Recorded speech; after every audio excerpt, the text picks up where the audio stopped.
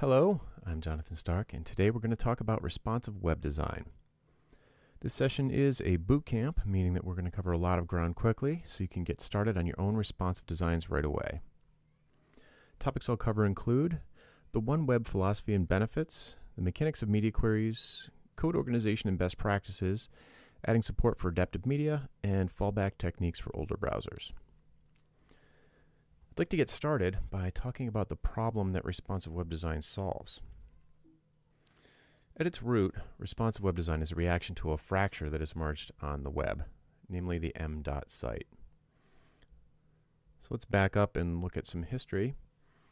In 2007, Apple released the first iPhone, which promised and delivered a grown-up mobile web browsing experience, a modern smartphone browser that rendered HTML, CSS, and JavaScript just like the desktop.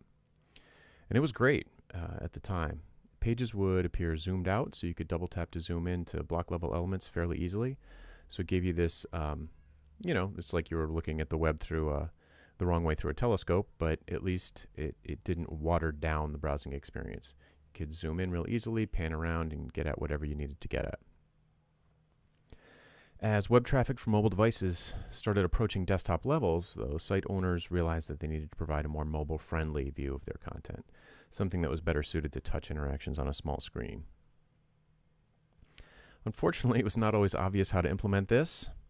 Here's Adweek taking a swing at it with unfortunate results. Here's Craigslist. Not sure what they're trying to do there, but seems like they've got something screwed up.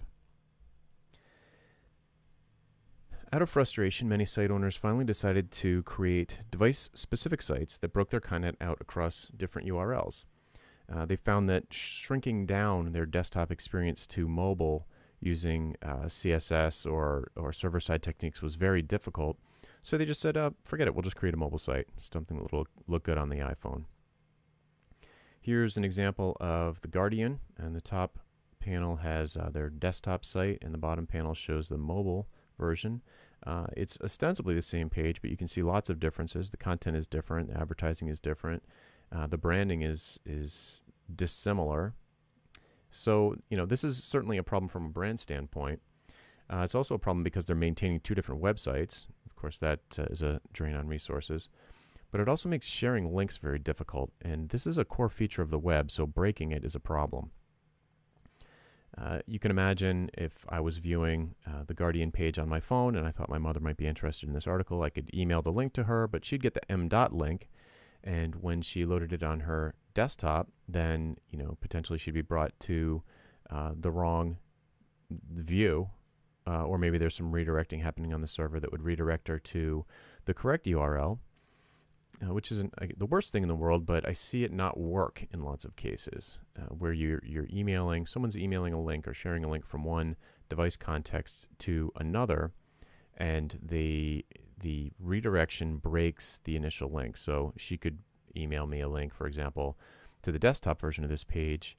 I would click on it. The server would detect by sniffing my user agent in the browser that I'm on an iPhone, let's say, and then redirect me to the mobile version of The Guardian, but maybe not direct me to the actual article that I'm interested in reading.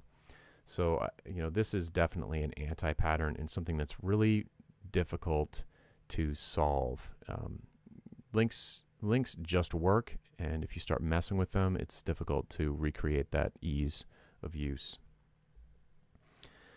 This anti-pattern got even worse when everybody got all excited about native apps and the app stores. So you see a lot of websites whose experience is perfectly good on mobile trying to push people to download native app versions. So here's an example of Facebook's, which is nice in the sense that it's not real pushy. It allows you to do what you want to do on the web page that you've reached, but lets you know that you could also download a native app. Tumblr's is similarly unobtrusive, but still I do consider it an anti-pattern because links, let's say I do download this app. What happens when someone sends me a link to Tumblr and I open it in an email on my phone, or I see the link in Facebook and I tap on the link? It's going to open the web browser. It's not going to open the Tumblr app. It's not going to open the Facebook app.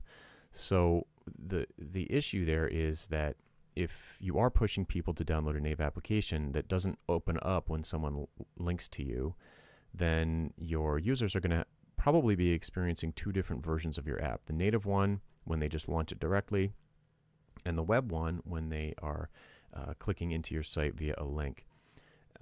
Which means that I don't think native apps are necessarily a bad thing, but it does mean that people will probably be switching back and forth between the web experience and the native experience. So you do want to keep them very much in sync, keep them very similar looking and feeling so that people aren't relearning the app a lot. Now, Facebook and Tumblr are good examples of this, but there are others that are not so good. LinkedIn and Google, for example, basically throw this interstitial. So I went to a particular page, and instead of the page that I wanted, I get this ad for their app, or the option to continue to what I wanted to do in the first place. I think this is annoying. I don't think anyone likes this, and it's especially bad when the click through to the mobile site link is not good enough to get us where we want it to go. It just sends us to the top level mobile site. Very annoying. By the same token, if I'm linking through to this, if I see this interstitial ad by virtue of having clicked on a link, and then I open the app, I'm not ever going to, I still can't get to the link that I'm clicking on. I still have to find it somehow. So I see this as a bad thing. The reality is that most people get this really wrong. Here's an example from the Daily Mail. And this is the Daily Mail, detecting that we're on an iPhone and throwing an alert or a confirmation dialogue about, you can see what it says. It's like, it'd be much better if you downloaded the iPhone app and yada, yada, yada. What's really ironic about this is that I'm not in a web browser. I'm inside the Twitter application here. So it's just an example of how kind of bizarre this can get. You might be thinking, oh, I'll just, do some kind of interstitial ad, or I'll, throw this dialogue, and then the person can just go to view this in our app instead. But really, they can't. There's no way to get to this page directly with this kind of an approach. So I guess what I'm trying to say is that whenever these alerts or interstitials are interrupt the user's flow, they are always going to take them out of the task that they're trying to complete. And I don't know. I just don't think it's good. I think it's a bad thing. Perhaps you're in a situation where it is a good thing, but please keep all these considerations in mind when you're thinking about it. So Jeremy Keith, whose opinion I respect on these matters and others, I think he put it well. He says, although the practice of splintering up the same content to separate URLs and devices has been a useful interim step, it just doesn't scale, and it's also unnecessary. So, I talked about why someone might have done this in the first place. It's really difficult to take this big desktop experience that's grown up over, the course of, say, the 90s and then early 2000s and whittle it down in a way that is going to create a good experience on mobile. But this is a temporary workaround.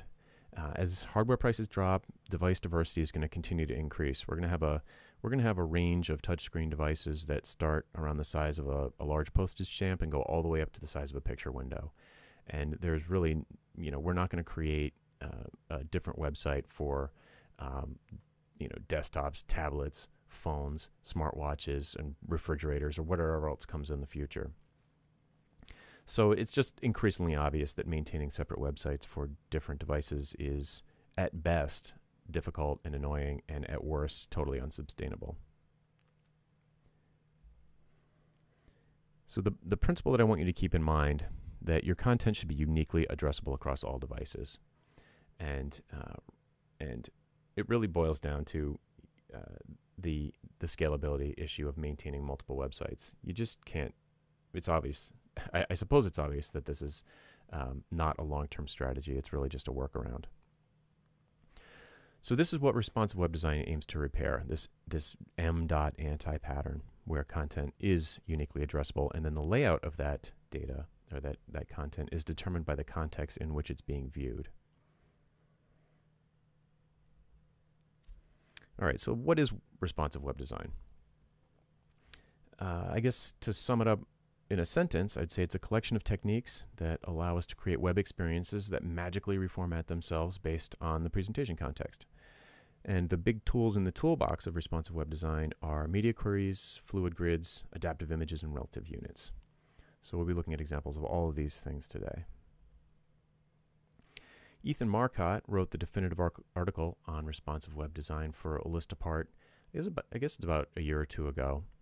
And he didn't invent the techniques involved, but he did give the collection a name which stuck, and it allowed us as a community to kind of rally around it and have discussions and figure out best practices and this sort of thing.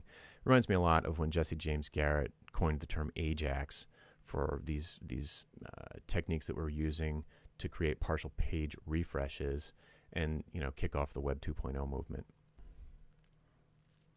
There are a couple of things that you kind of have to change your mindset about when doing responsive web design.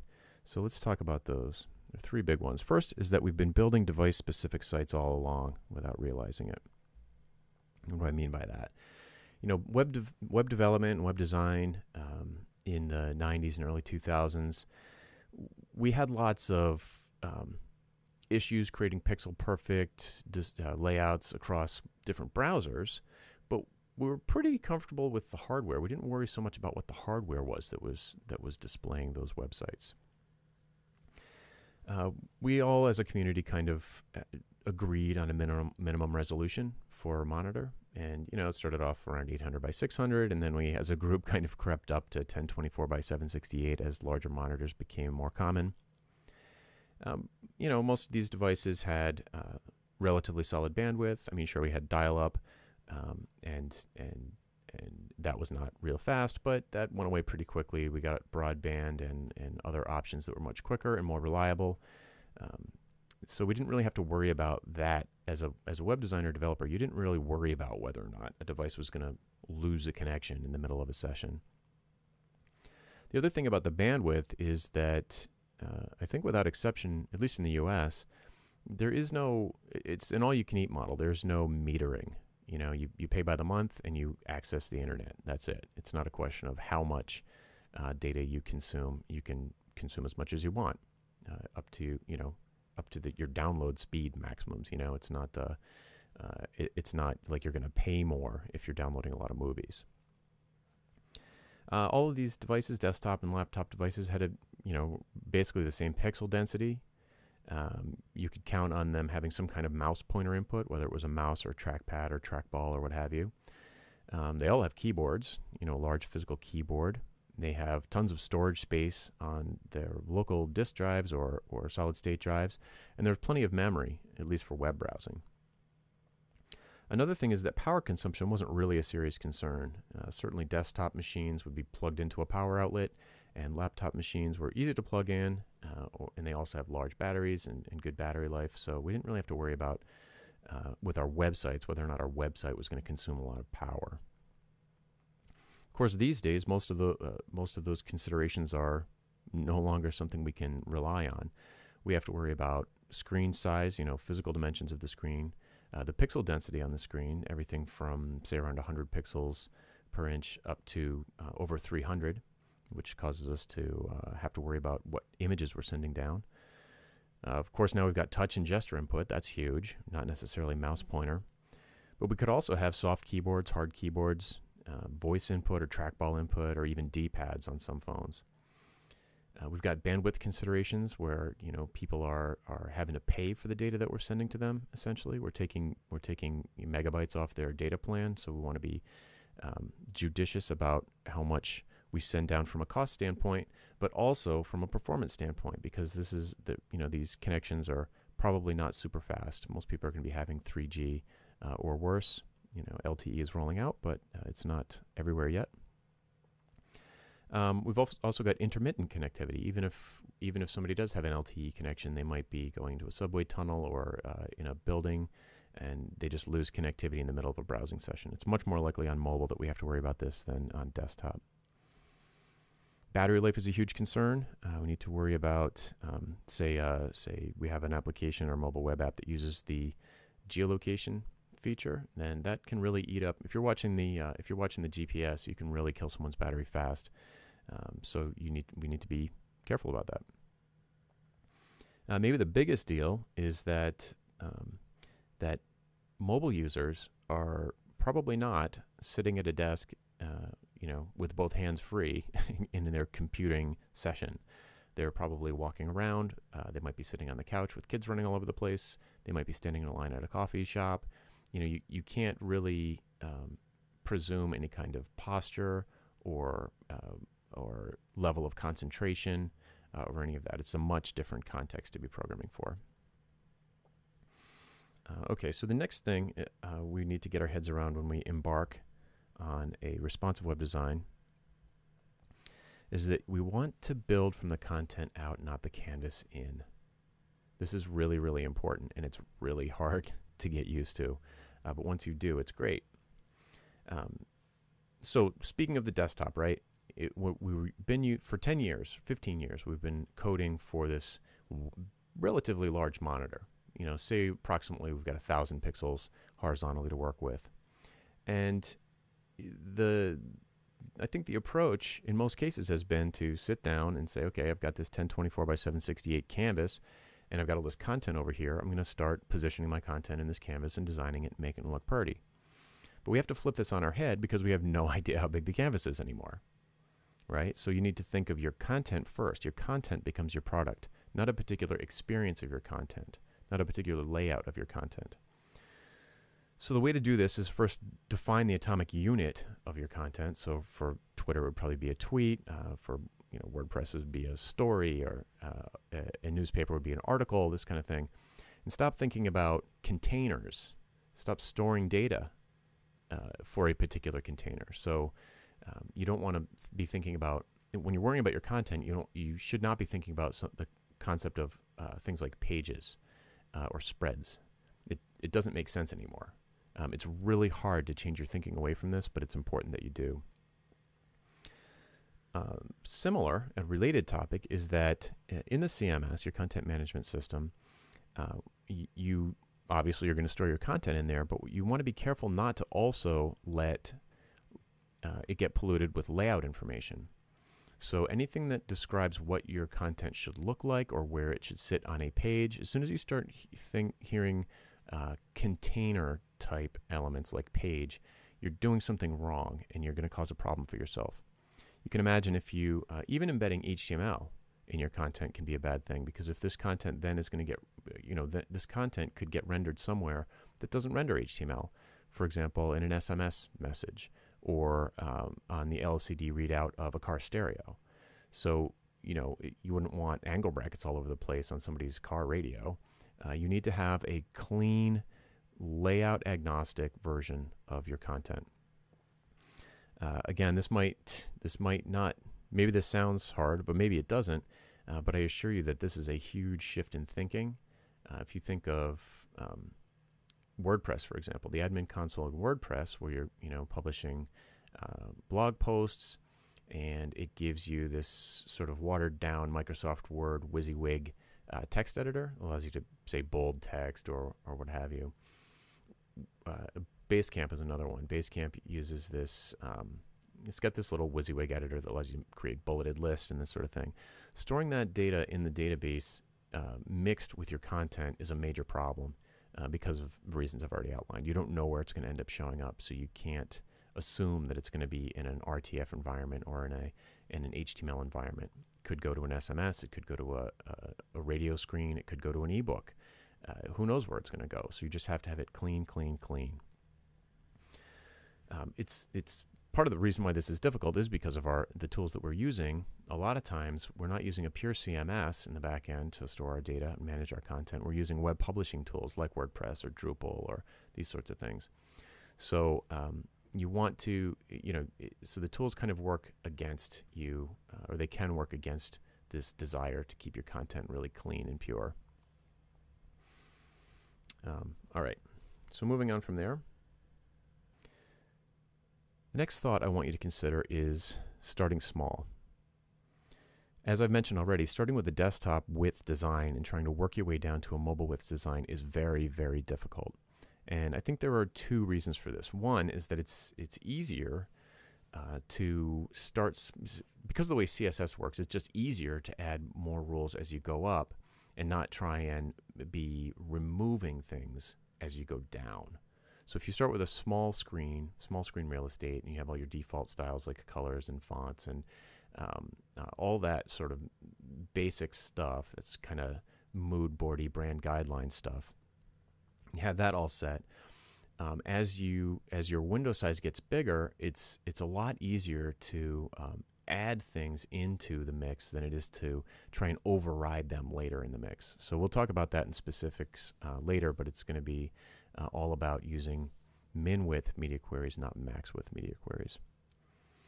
The other thing about starting small is that it forces hard decisions to the surface. When you've got a large canvas, you've got this desktop site, 1024 by 768, or maybe even bigger, you don't have to make hard decisions about what content is going to be at the top, let's say, or what primary content is versus secondary or tertiary content.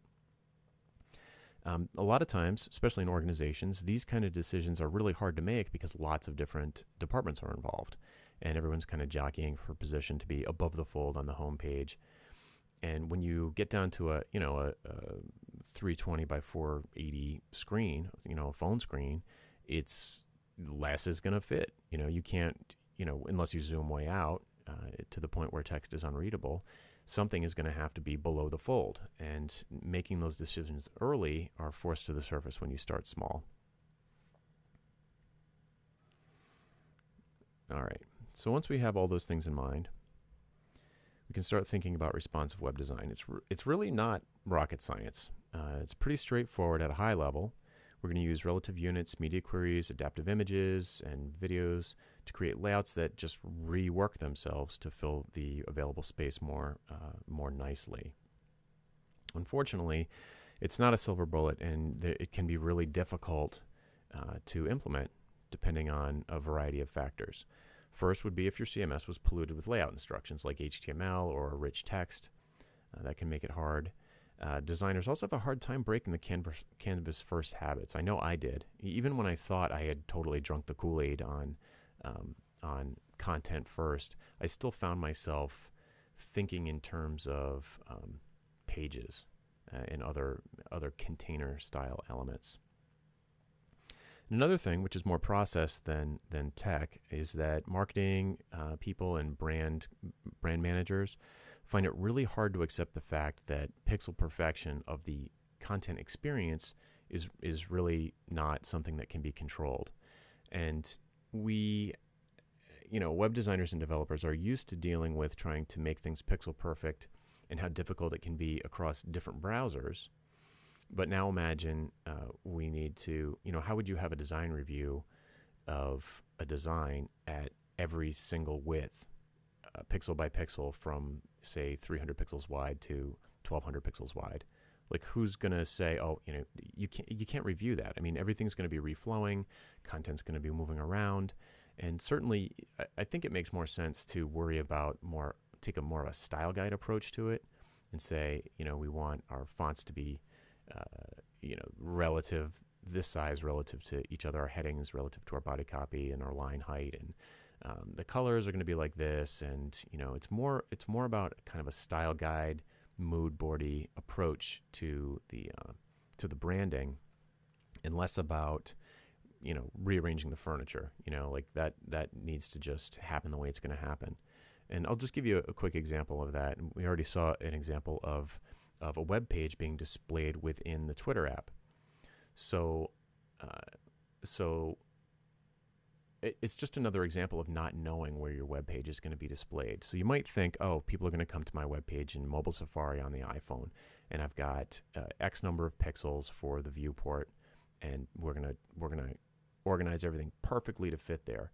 And then the user who's browsing around the site, they turn on portable hotspot, which takes away about 40 pixels from the top. Well, it's not quite 40. Maybe it's 25 pixels from the top of the screen to indicate that you've got a hotspot connection going on. So now you've lost a bunch of pixels. What's your design going to do? Is your design going to respond to that loss of pixels? The website, your website's still going to think the user's on an iPhone, and the user is still on an iPhone, and they still are using mobile Safari. but for a reason that you didn't predict, they have less real estate than you thought they would. I could go on and on with examples of this. UI web views embedded inside of Twitter or Facebook or other apps. You never know how much real estate you're going to have, so you really just don't want to make decisions in that way. You can't control the experience of your content anymore. So, all right, enough about that. Let's move on to BostonGlobe.com. And what I'll do, I'm going to switch over and just demonstrate the site for you to give you an idea. If you haven't seen responsive web design in action before, it's pretty cool the first time you see it.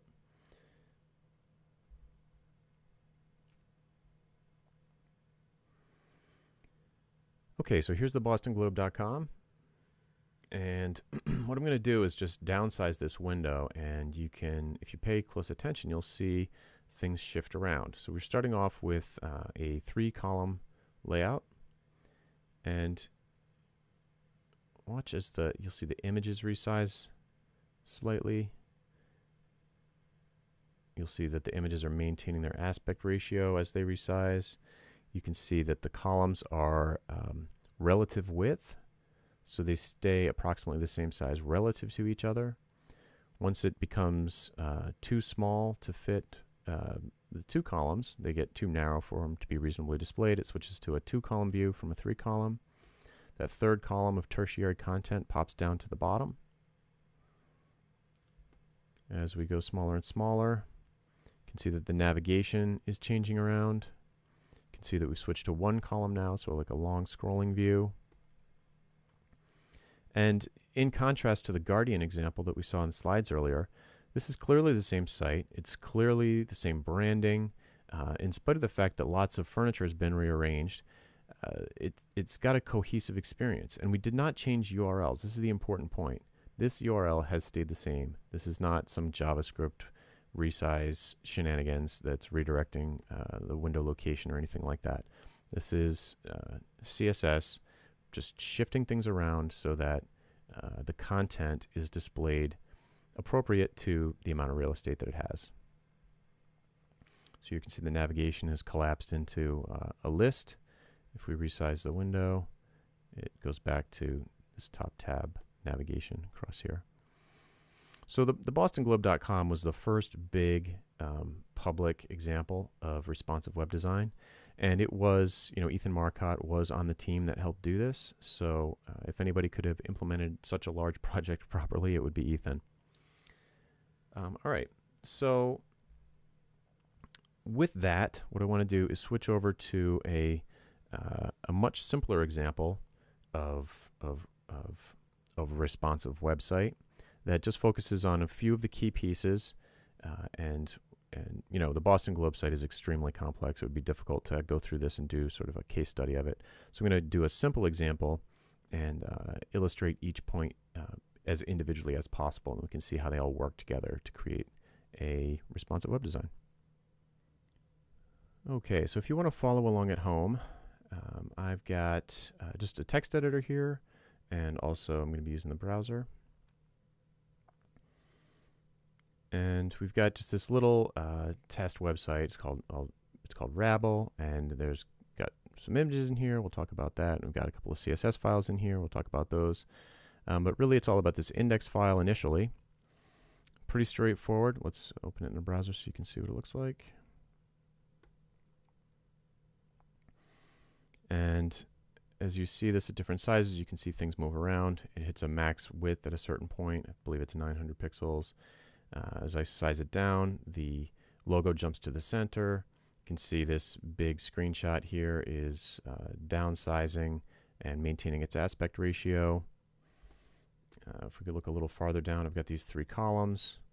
At the wider widths, they have icons, and then we run out of space for the icons. When they get too narrow, then they pop into a single view. So similar concepts to what we saw on the Boston Globe site, but it's much easier to dissect. All right, so let's leave this over here.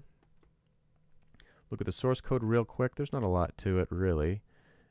We've got a head and a body. Let's look at the body first. Here we've got, here, I'll collapse that. A couple of major sections. We've got the header, which is this area up here. We've got this hero section, which is this big screenshot. The main content, which are these three columns implemented as an unordered list. And then we've got this form section down here and the footer navigation. So not, it's a pretty standard style HTML structure for a website. Header, primary content, secondary content, some columns, and navigation. All right. Now let's look at the header. Or sorry, the head of the HTML. Oops. And in the head, we've got just a title, and then we've got this viewport declaration. And this is important because if you're not familiar with it, what this meta tag does is it tells the device that we're mobile aware. So the author of this site is mobile aware, and I want the mobile browser, instead of zooming way out and assuming that we're a desktop site that needs to be, like reverse telescope style, we want it to assume that the page content is whatever the device width is.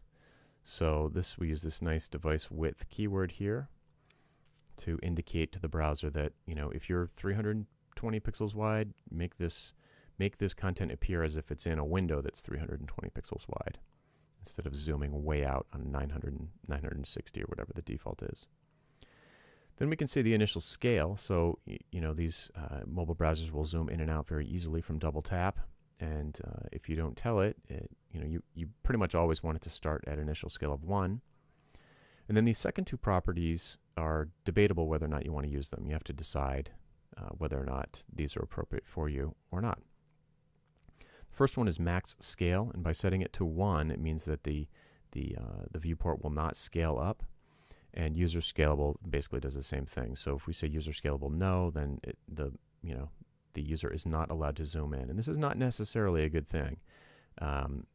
If you have inline links, for example, it can be convenient to allow the user to zoom in so it's easier to touch them because the touch targets become larger. It could also be difficult from an accessibility standpoint sometimes to read text, so the user might want to just zoom in. So you might not want to add these. If you were going to leave them out, it would look like this. But I put them in there so you would be aware of the syntax in case you did have a business case for putting those in. Okay, so that's the viewport. Now let's look at our CSS links. For the purposes of this demo, I've broken them into two. In practice, you would probably minify them and compile them into one style sheet just so you didn't make multiple network requests. But I thought it'd be easier to talk through by separating out the enhancements in this separate enhanced.css file. So all of our media queries are in there. A big sort of concept in responsive web design is that the first media query is no media query. And the situation there is that some devices don't support media queries. Some browsers don't support media queries. So in a case where you don't an older browser that doesn't understand media queries, you want to deliver them some kind of experience.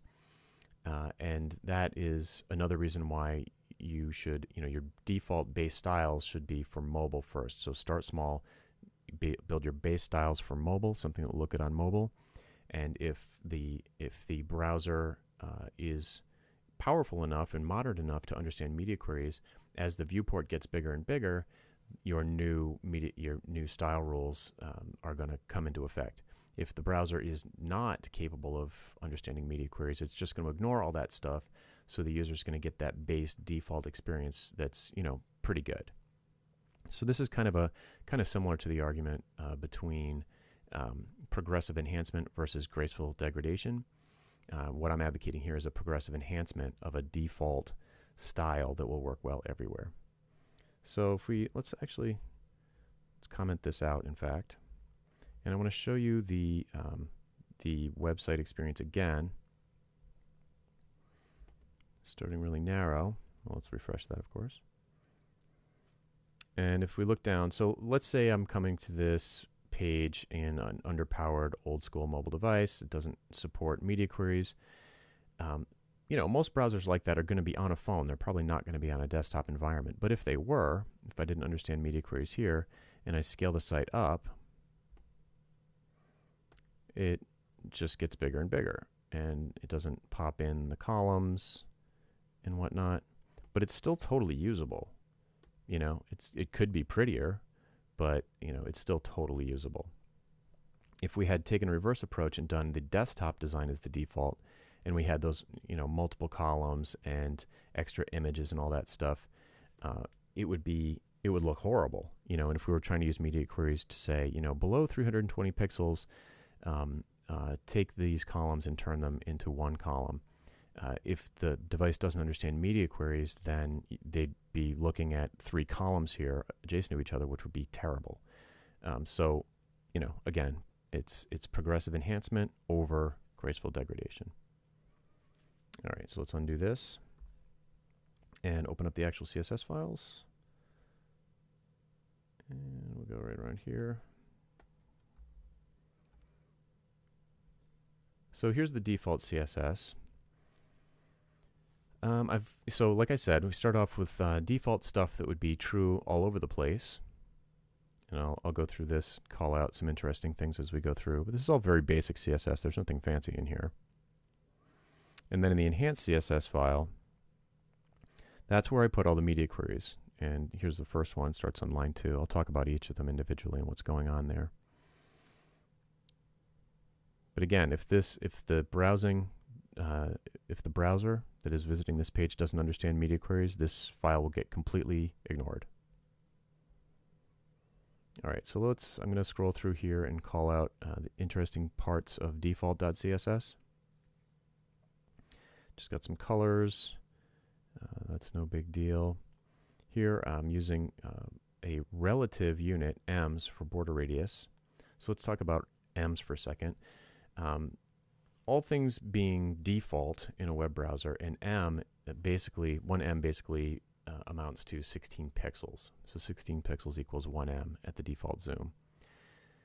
If you set all of your measurements in pixels, and someone changes the default zoom, then anything, you know, then the text is going to get bigger, but your, in this case, border radiuses or border radii are not going to get bigger.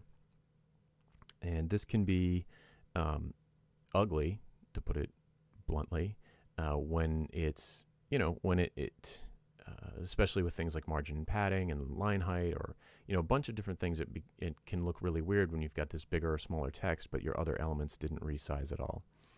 And you might think, oh, well, you know, browsers these days do a full page zoom. They're not just making the text bigger, as was the case back in the day, at least more common.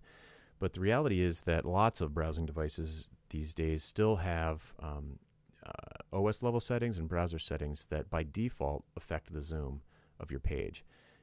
Specifically, I'm thinking about smart TVs, which have generally have a zoom applied by default to the text, and Android phones have zoom levels that can be defined in the browser. So these things, people zoom is what I'm trying to say. There are places where people zoom by default, by accident, or on purpose. So this becomes very useful, this relative measure, because as the zoom increases, the baseline font, you know, if someone zooms, then 1 em could, you know, then equal 24 pixels, and certain elements that we want to scale up with the text will scale up. What else can I tell you about ems? It can be weird getting used to ems if you're used to pixels, but I think, at least for me, that was just because of familiarity.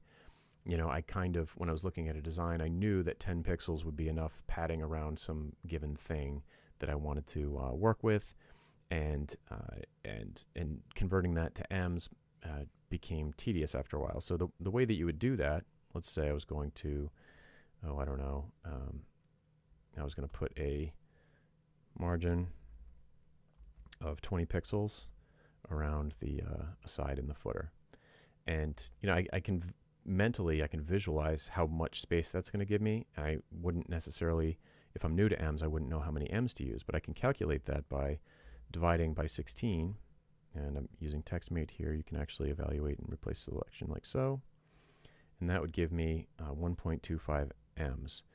And I found that after a while of doing this, I started to be able to picture how many ems to use. So it wasn't this ongoing annoyance of having to convert ems to pixels. I just started using ems because I kind of knew how big 0.625 ems was. And I believe that you'll have the same experience as you get used to using this stuff. So scrolling down, you can see that I chose a couple of places. I know there are some places in here where I used pixels. I'm looking for one that's worth mentioning. Okay, here's a spot where I used pixels.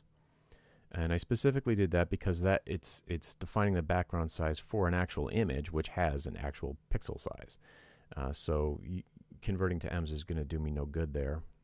So that's the case when you're dealing with images. Another place I always use pixels is border width. For some reason, I find that when, I'm sure there are exceptions to this, but in general, when I do border width and we zoom in, the increased border thickness usually becomes very distracting very quickly, and it usually looks better to just leave it at a fixed width. Your designs might be different than mine. I'm sure they probably are, and you might choose to do otherwise, but I have found that pixels work better in border width. Other relative measurements are percentages, and I tend to use the percentages for things like columns and block level sections of a document, not so much for margin and padding. It would seem weird to me to do margin and padding in percentages. I'm not even sure it's possible, to tell you the truth. But I use it for, we'll see in the media queries, I use it for the columns in particular. Another place to use a percentage is on images. Where's my image? See right here? This is on line 107. I set images to be width 100%. So that means that they're going to pick a width that is based on their parent container, their containing element. And that is why, because of this width rule right here, that's why this inline image, this screenshot here, that's why it resizes instead of overflowing as I scroll the window down. If I didn't do this, let me show you what it would look like if I didn't. It would look like that, and that's obviously bad. So the really, really cool thing to point out is that the browser automatically calculates the appropriate height so that the aspect ratio stays the same, which is a huge benefit. We'll see later that video doesn't work that way, and we have to use some JavaScript to work around that. So that's real nice. Okay, so I think that's probably all the interesting things. Those are all the interesting rules inside of the default CSS. So let's move over to enhanced and talk about media queries. All right. So let me organize my windows a little. All right.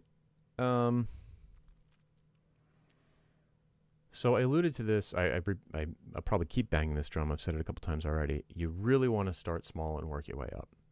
So the default styles that we just looked at will apply to every browser.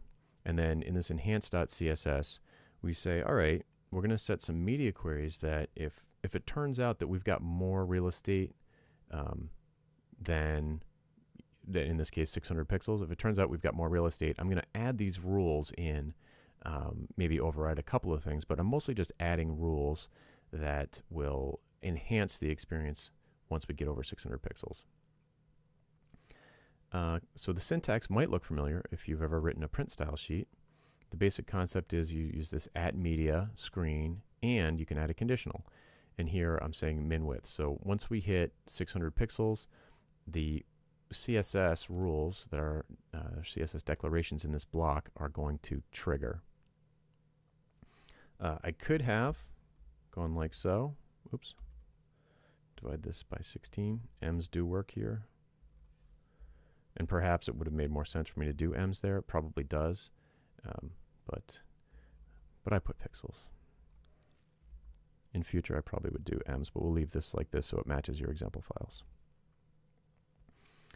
Okay, so interesting things I do in here. So once we hit 600 pixels,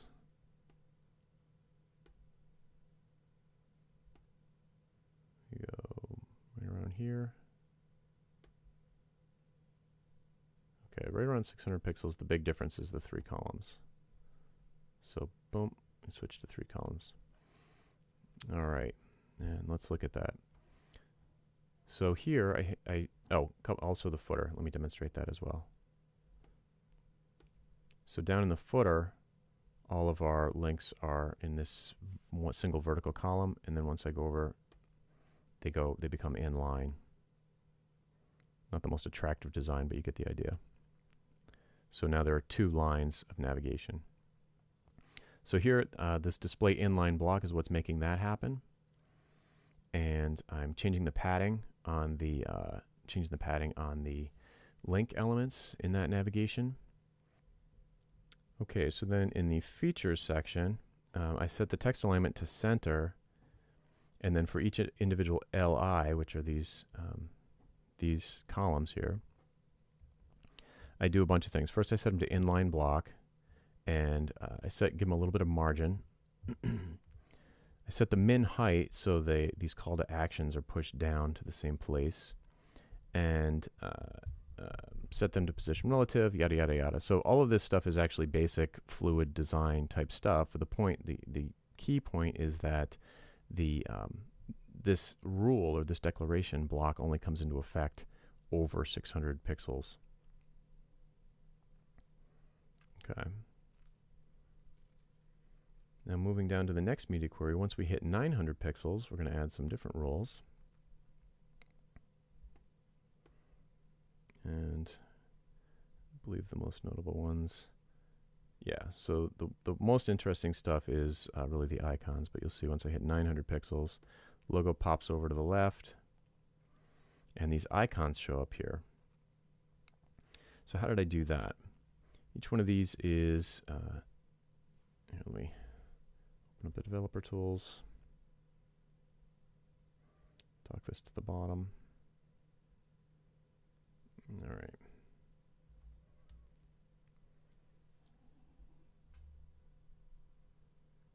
All right, so each one of these is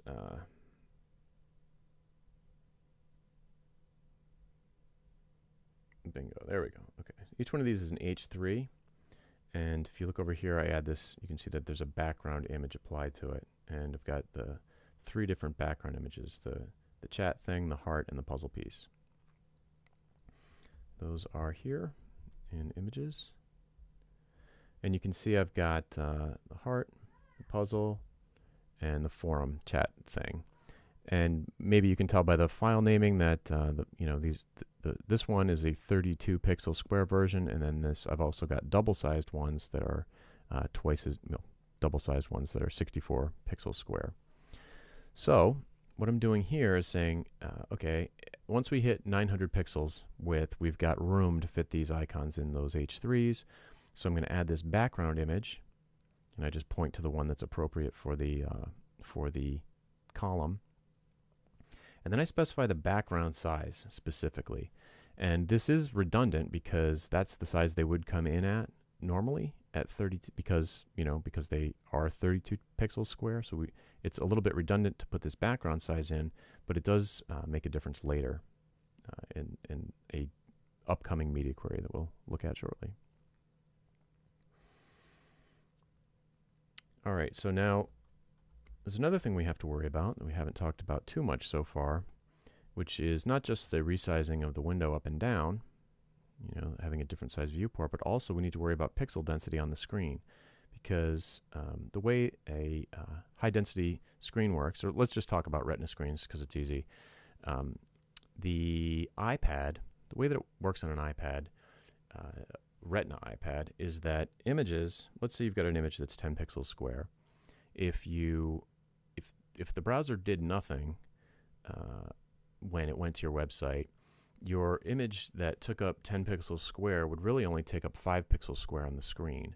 So all of our background images or inline images would just be like that upper left-hand quadrant they would take up, you know, a quarter of the space they normally took up. And that wouldn't look good at all, of course. So to compensate for that, Safari automatically pixel doubles the images and applies a sort of to me it looks like it applies a little bit of a compression blur of some kind. So it makes the image fill up the space that it should, but the reality is it doesn't have all the pixels it needs to properly do that, because the image is too small to start with to accommodate each of the pixels that are available on a Retina screen. So it looks terrible. I'm not real picky when it comes to, you know, I'm not like a designer's designer. I'm more of a developer, but even I can see that the images look blurry and a little cloudy. They don't look good. So what we can do is check for the device pixel ratio. So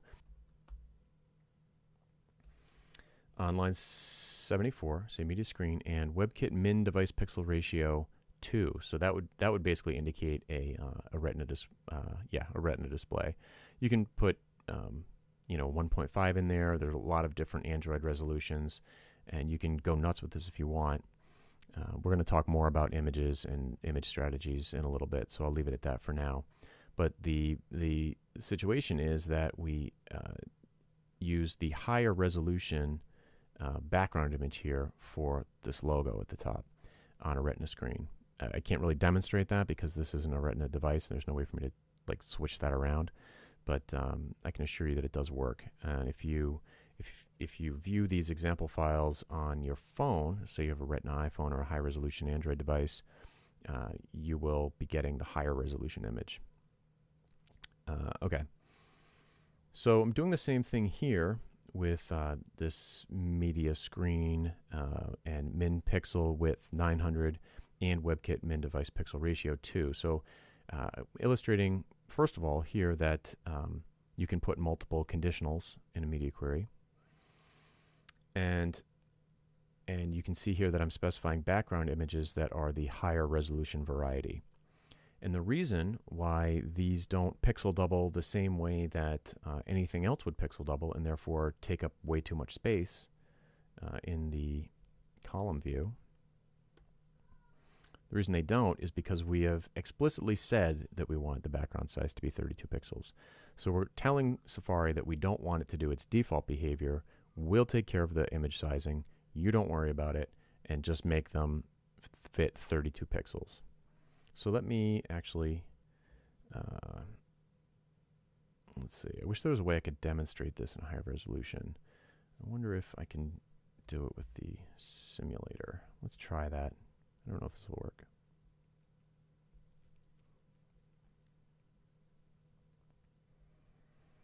Takes a second to launch.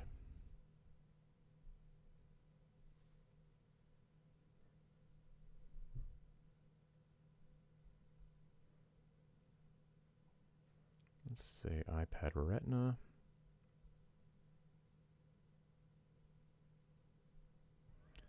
Zoom it down so we can fit it in the window and rotate left. All right, so here's our iPad. Let's open up Safari and go to this URL. Sorry for the messy screen. All right, great. So you can see here that the Retina image is being displayed here. If I open this for you, you'll see that the Retina logo is modified visually, so you can see that the actual correct image is being used. All right, and if we scroll down, these are the high-resolution versions of those graphics. And what I'm going to do is go to the CSS and comment out this background size stuff on one of these.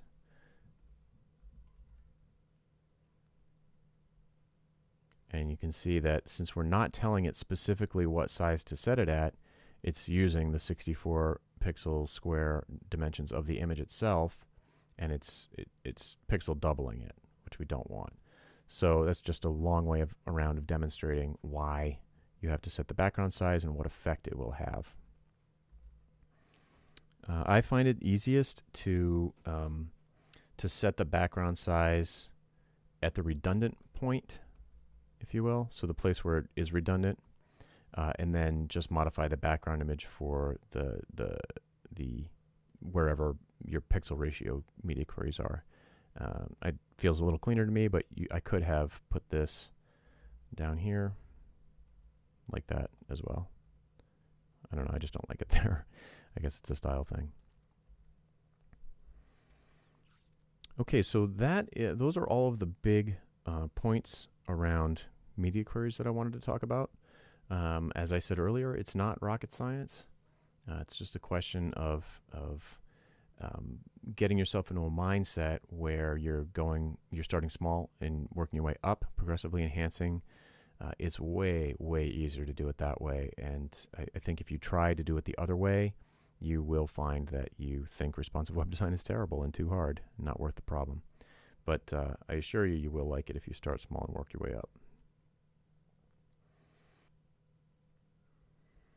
All right, the next thing I want to talk about is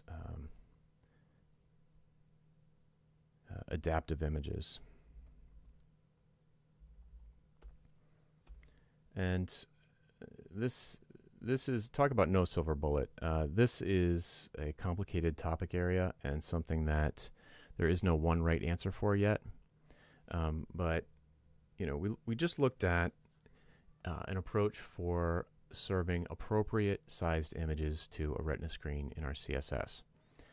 But there are images in the display. For example, the screenshot in the where was it? The Rabble site, right? This screenshot is not defined in CSS. This is an actual image tag. So, you know, we can't use CSS media queries to alter the resolution of that item.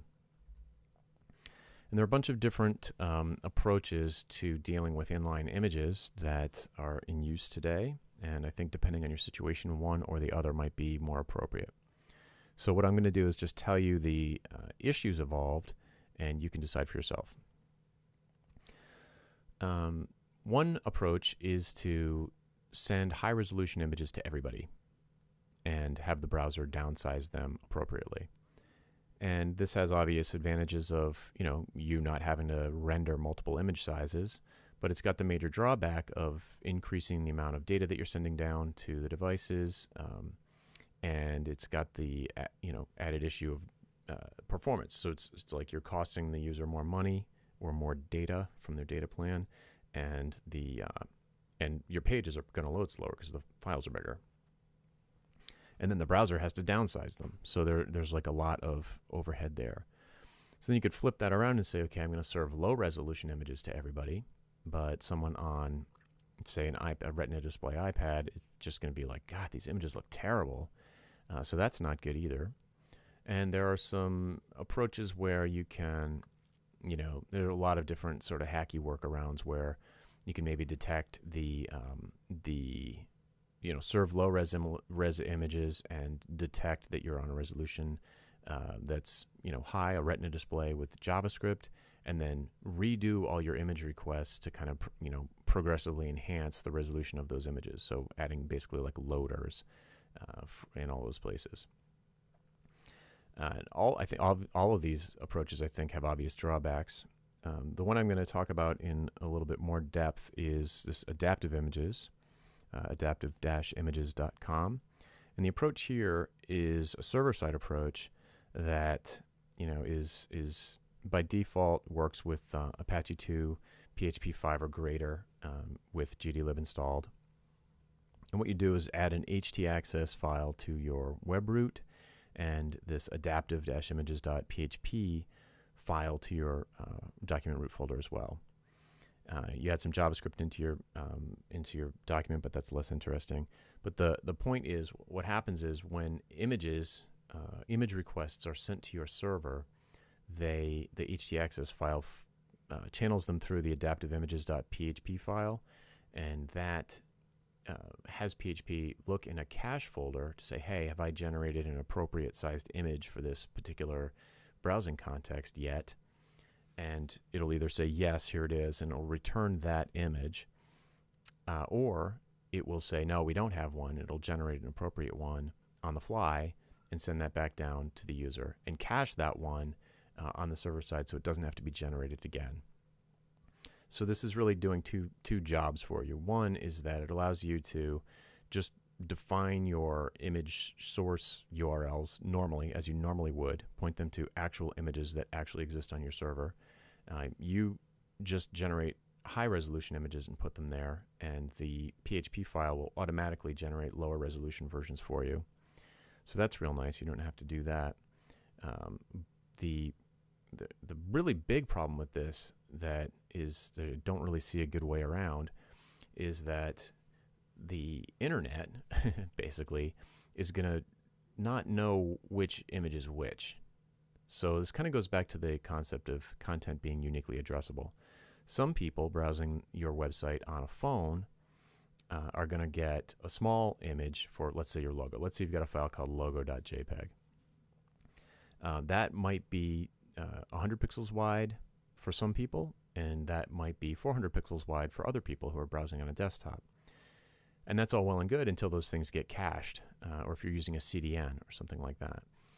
Because then other browsers in the area say, let's say I'm browsing on my iPhone and then somebody else is browsing on a Retina iPad right next to me, and we end up hitting the same CDN, or content delivery network. That's CDN stands for. The requests never make it to my PHP file on my web server because they get responded to by a caching server somewhere in between, and end up with the wrong image regardless because the server didn't have a chance to respond dynamically with an image. So that may or may not be a problem for you. It just depends on your situation. There are things going on that are worth knowing about in the HTML spec that could potentially address this. One is being able to supply multiple image sources for the image tag in a way that is sort of media query-esque, where you say, based on some parameters serve this image, and based on other parameters serve that image, and you actually do provide different URLs for each. Another approach, or another change to the spec, is the picture element that is going to allow multiple sources similar to HTML5 video tag, where you can have more than one source image available. But all of that stuff, that's going to take a long time to get defined and make it into the spec and make it into, become formalized and make it into browsers. So we have to basically just do the best we can with the tools that we have in the meantime. Okay, so those are images. Now let's talk real quick about video. The problem with video is that you can set the video width to 100%, but it doesn't maintain its aspect ratio as it's scaling down. And the only real approach I've seen to solve this problem is this fitvids.js approach, that you can visit at fitvids.js.com. And it's a jQuery plugin that essentially recalculates the height appropriate to the width and just fixes the aspect ratio. And really, I think this is our best option for the time being, if you want to have responsive video on your site. All right, and with that, I'm going to jump back to slides just to wrap up.